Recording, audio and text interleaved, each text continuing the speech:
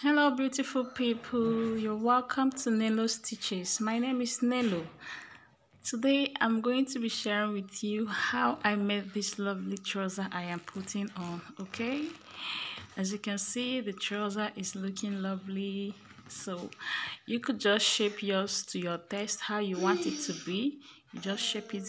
As you can see, my own is a little bit free. I love free trousers, and don't mind my flat shoe. I'm a very tall person, so I'm a flat shoe lover as well. All right, if you've not subscribed to my channel, please subscribe. Okay, and also give this video a thumbs up, like and share with your teammates, your family and friends. All right, see you on my next video. Bye.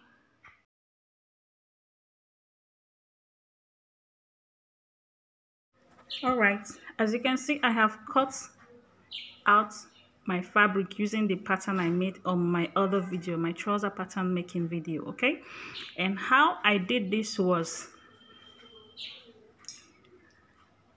I fold the down part of the pattern, which is the ankle. Okay, because I want this to have band, so I fold the ankle side. I folded 1.5 inch. Okay, and then I traced here. I traced because your crotch has to be the same. If you don't fold here, because if you fold here, you're going to run short of your crotch measurements. Okay, so you fold the down part first, just like I did here, and then you trace out your crotch, and then all the areas, just trace it out. And then what I did, like this one here, after tracing it out, I folded this. As you can see, the fabric crotch here, as you can see, the fabric is shorter than the pattern. So after I did it the way I did this one, after I folded it like this, I trace out the crotch this way. Okay, what I'll do next is to unfold this. Okay, I will unfold this.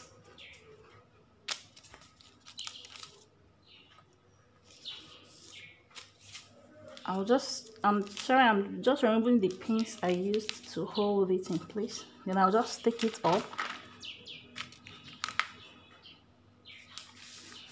this way, and then make sure it's aligned with this, like this. Okay, so I'll just trim this side the way I want it to be. Okay, just like I did on this one. After I folded the down part and trace out, I unfold it, align it with the fabric, take it up, and then fold this place and trim this down part. Okay, and as you can see, I've also cut out my pockets and the pocket facing, and also my zip fly. Okay, and also the band. The measurement I use for the band is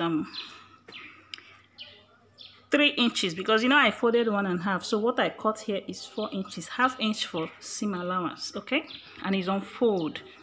This is 2 inches on fold. Okay, so and the length is my waist circumference. Okay, so what I'm going to do now is to trace out the dart. Okay, I'm going to show you how you can trace the dart on your pattern to your fabric. Okay, transfer your dart. If you want to transfer your dart to this, transfer the dart. What you need to do is to just use pin. You just use pin on the length of your dart. Okay, just to get the length. All right, so I'll flip it like so, and then I'll use chalk to mark it.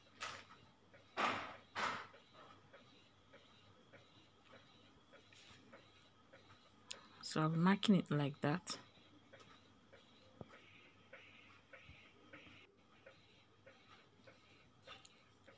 So after marking it, I'm going to flip it back the other way.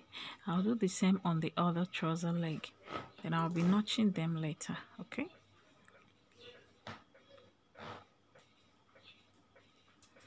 so I'm going to notch the back legs and the front leg too. Okay, remember to cut your fabric on fold. The back trouser leg is 2, the front is 2, my pocket is 2, the pocket facing is also 2, my zipper fly is 3 because I want to use one. I'll be turning one. I want to double one. Okay, and then my band, I added 2 inches to my waist circumference to create the band for, because it's going to have for overlapping. Okay, so I added 2 inches to the band for overlapping. Okay, so I'm going to start by sewing my dart. All right, so right now I'll take the front leg to the my sewing machine and then sew my darts. Okay, and I'll also turn the zip fly. So right now I'm done attaching and sewing my fly, my dart, and also my zipper fly. As you can see, it's 2, so I doubled it. I sew and then I turn it. Okay, then the zip length is going to be, I left ½ inch upward and I'll measure 7 inches down. I also notched on the 7 inches. I notched on the 7 inches and I also notched on the ½ inch I left upward. Okay, so as to enable me folding like ½ an inch or quarter of an inch of fabric to sew my zip. So I'll place it like so. I folded in ½ an inch. You can fold ½ or quarter of an inch inside and then sew it. Remember not to run it very close, okay, because so not to break your needle. All right, this is not like our blouse or so that you want to sew invisible zip. All right, just sew it not too close to the zip.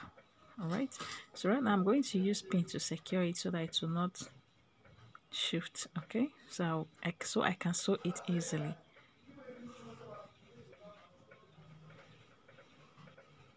Okay, right now I'm going to use pin to secure it. Okay,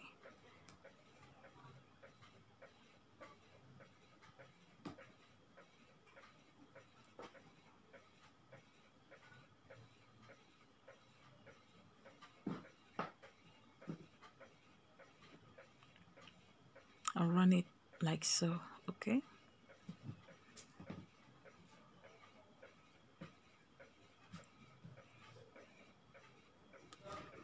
so right now I'm done sewing the zip on the other leg.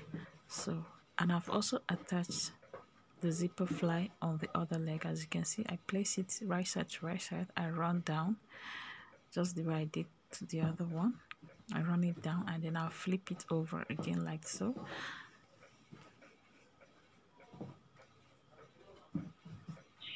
So I'll be placing my zip this way, leaving like 1 inch.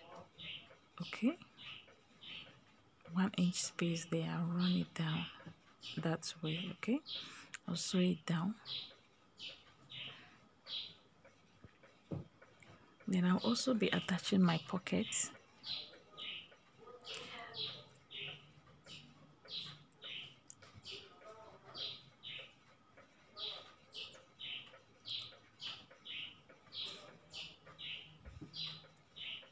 So I'll be placing my pockets right side to right side like so. Then I'll sew through it that way. I'll also place this other one and sew like that too. Okay,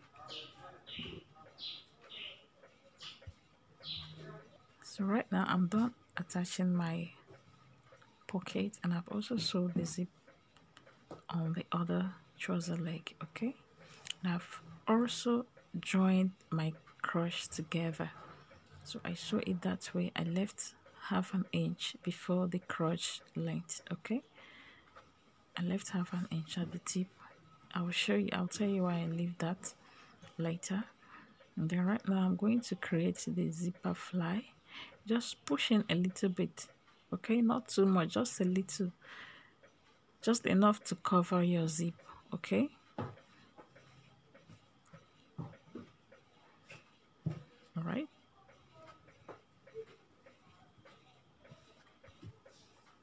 Then I'll run on it like this down, okay?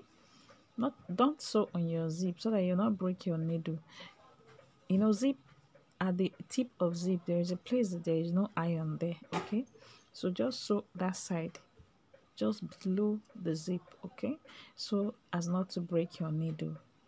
All right, and also remember to shift this other side out of the way. Remember to take it out of the way so that you will not run on it, because if you sew through it, when you now open your zip you realize that your zip is not open. So I'll run through it like that, and then I'll curve it, okay? And I'll also be attaching my pocket facing, okay? So I'll be attaching it, leaving the 2.5 inch I cut out from the pocket outside, okay? I'll place it right side. The right side is facing up while the wrong side is facing down. So I'm going to place it like so, and then if you want you can run on it first before placing, okay? If you want, you can just run on it like this before you place, okay? But me, I don't want it that way. I don't want any stitches showing. So after which I'm going to sew the pocket, okay?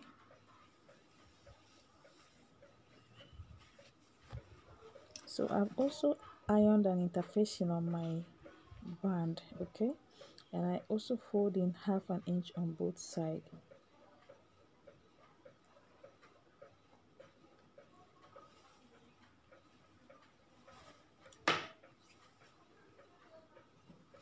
And I'm done attaching my pocket and also the zip, sewing the zip fly. Remember to leave any inch you take away from your trouser, all right, so as to have a correct waist measurement, so that your waist circumference, so that you not run short of your waist circumference, please. As you can see, I left the 2.5 inch on that pocket side. The 2.5 inch I cut out, I will place it like that, and then I run through it, okay? If you take away 2 inches, also leave the 2 inches, okay, so that you don't run short of your waist measurement. I also stitch that area so as to hold the pocket in place.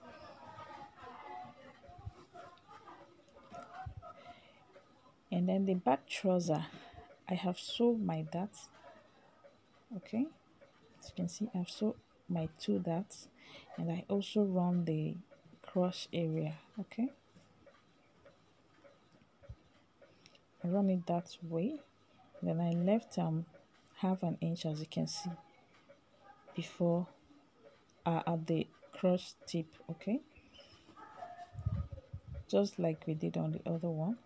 So right now I'm going to go and join them together, shape it to my taste, okay? I actually shaped this trouser twice, 2 times,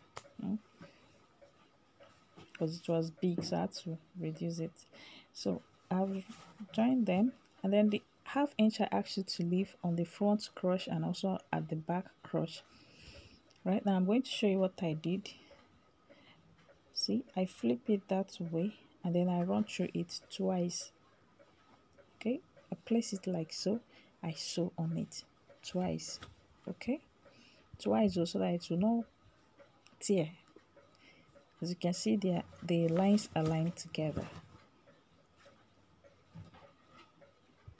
So right now I'm going to be placing my waistband, okay? So I'm placing it from the right side of the trouser.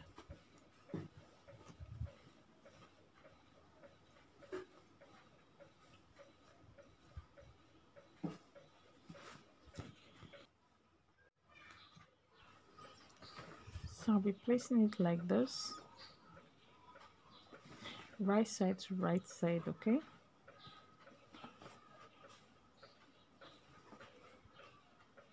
place it like so, and I use pin to secure it.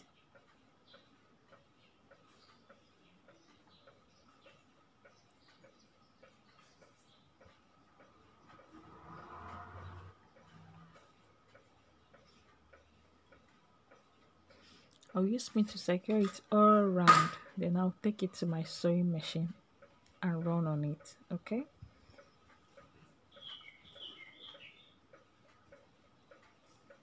so right now I'm done attaching the band, so I'm just gonna turn this one like so at the tip, and then I'll run on it.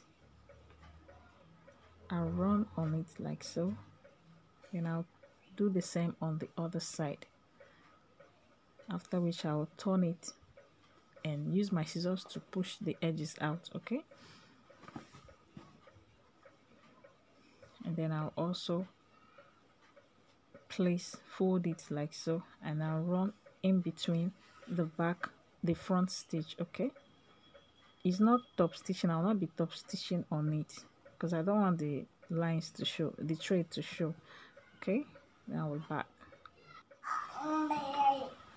Right guys, right now I am through making the trouser. As you can see, that's the zip line and also the band, the 2 inches I left. I'll just put hook there.